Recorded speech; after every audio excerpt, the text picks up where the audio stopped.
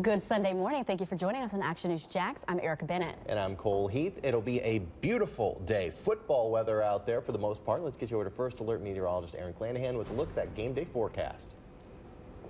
We're starting off the day with just a few isolated showers right along the coast with the First Alert Doppler HD. Most spots are still waking up to dry conditions, but if I zoom in, I can show exactly where those few isolated showers are moving right over the Ponte Vedra Beach area towards Jacksonville Beach. Temperatures are mild in the 40s and 50s, 44 in Jacksonville, 44 in Waycross, 41 in Lake City. And then we have mid-50s along the coast. As we head through the day today, temperatures are going to be a little bit warmer than yesterday. Today does mark the start of a warm-up.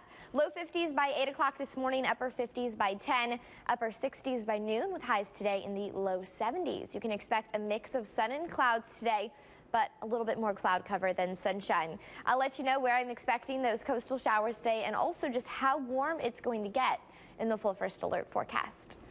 This morning, the Jacksonville Sheriff's Office is investigating this deadly blaze on the west side that displaced at least 12 people from their homes. Action News Jax first told you about the fire at the preserve at Cedar River Apartments Saturday morning. At least one person has died and a firefighter was put in the hospital for exhaustion. Now we're hearing from neighbors who are right in the thick of it all. Action News Jax Amber Kriska joins us live. And Amber, one neighbor says they actually tried to help that victim. Yeah, we spoke to a neighbor who knew the woman who died the fire and tried to help. Now, Red Cross tells us at least 12 people are without a home this morning. Then I tried to get my downstairs neighbor out where the fire was, but no one was coming to the door. All I heard was like somebody scratching on the door, but no one was coming, so I called 911. India Crocker says she was woken up as the fire was closing in on her second floor home. Flames were just pouring up into my apartment. Crocker didn't want to identify the woman who didn't make it out of the fire, and neither did Teresa Harder, who says she was friends with her. I asked everybody, did she get out? And they said she was the only one that didn't come out. According to the Red Cross, 6 apartments at the preserve at Cedar River were damaged, and at least 12 people have been displaced. Seeing it was unbelievable, how the devastation. The Firefighters Union tells Action News Jax one firefighter was taken to the hospital to be treated for exhaustion.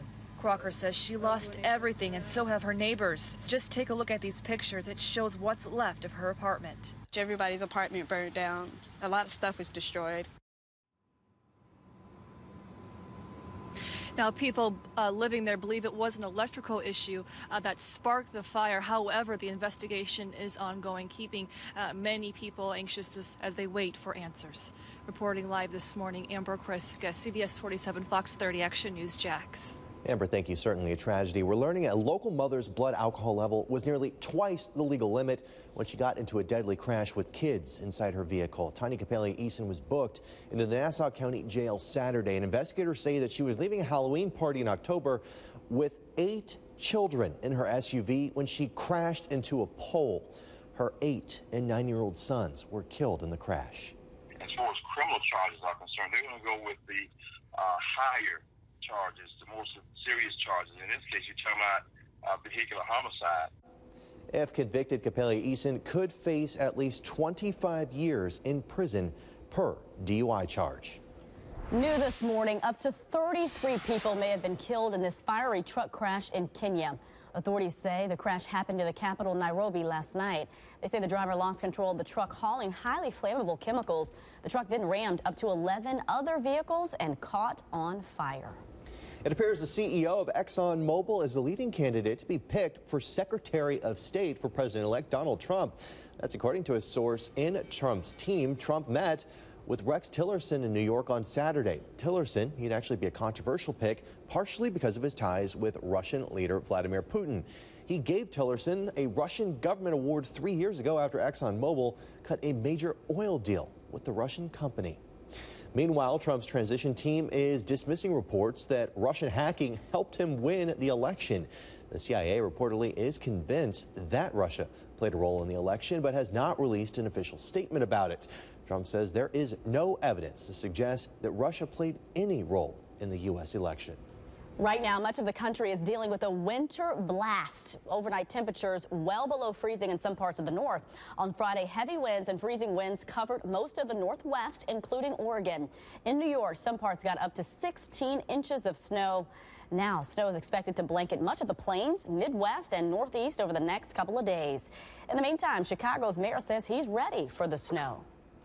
The purpose is to make sure, first and foremost, to the public that the city agencies are all responsible for safe and secure passage through both our streets as well as on public transportation. Chicago and the Midwest will see the worst of it today, but by Monday, the storm will be in New England and in New York just in time for the morning commute. It was all about the superheroes this year as families for the annual J-Fun Christmas party came out to experience it. Action News Jax was proud to be involved in the Christmas party. Our John Bachman, you see him there, was among those who turned out to help spread some cheer among pediatric cancer patients and their families. And Iron Man and Captain America right there too.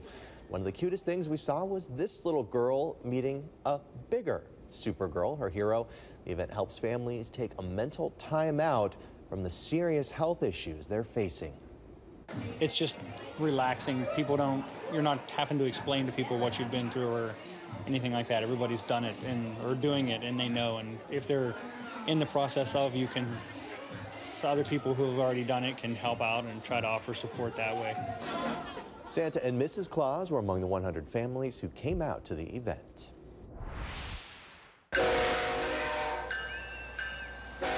Check this out. Santa Claus and his elves rolling through St. Augustine. This was on Saturday. They were on their way from Jacksonville to Miami, gathering toys for the U.S. Marines Toys for Tots Foundation. Kids also got a chance to meet the big guy himself. And take a look at this video from Jacksonville's Biodiversity Festival. We told you about it yesterday. Several families came out to enjoy educational activities all throughout their Saturday. Children, they got the chance to learn more about plants and different animals, including, yeah, that snake there. This was all for the National Park Service's Centennial Celebration. Well, it's nothing short of a Christmas miracle. It happened so fast. The fire jumped probably 100 feet in 30 seconds.